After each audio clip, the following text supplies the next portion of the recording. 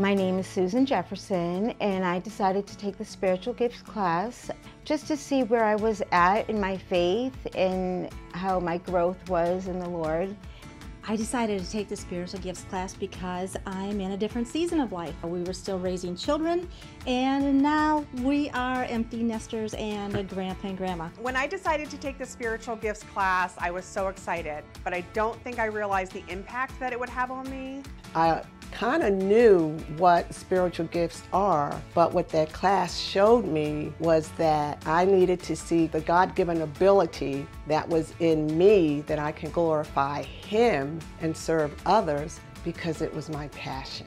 I am serving today at P Kids, the Pathway Kids, and it's just been a blessing to see them just lift up their hands and worship, and they're so small, and it's just been a great gift.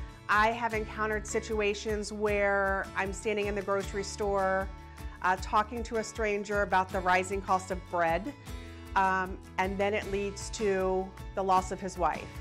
Or even coworkers confiding in me about personal tragedies in their life. And I would come home so mentally exhausted and trying to understand why they chose me. When I found out my spiritual gift, I felt a sense of relief and even a little emotional. I'm supposed to be this way. God designed me like this. Well, first off, I took the class because my wife was taking the class, and I always wanted to support doing that, and it was amazing. My spiritual gifts are leadership, encouragement, and discernment.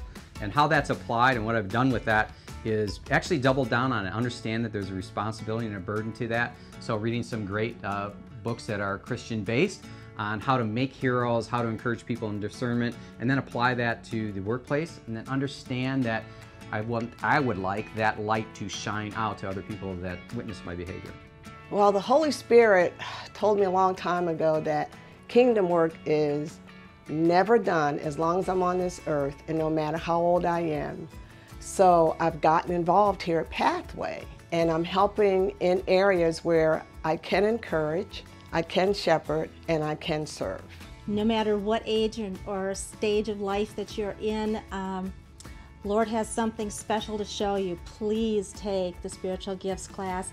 It really shines a light on your pathway to purpose. Oh, wonderful.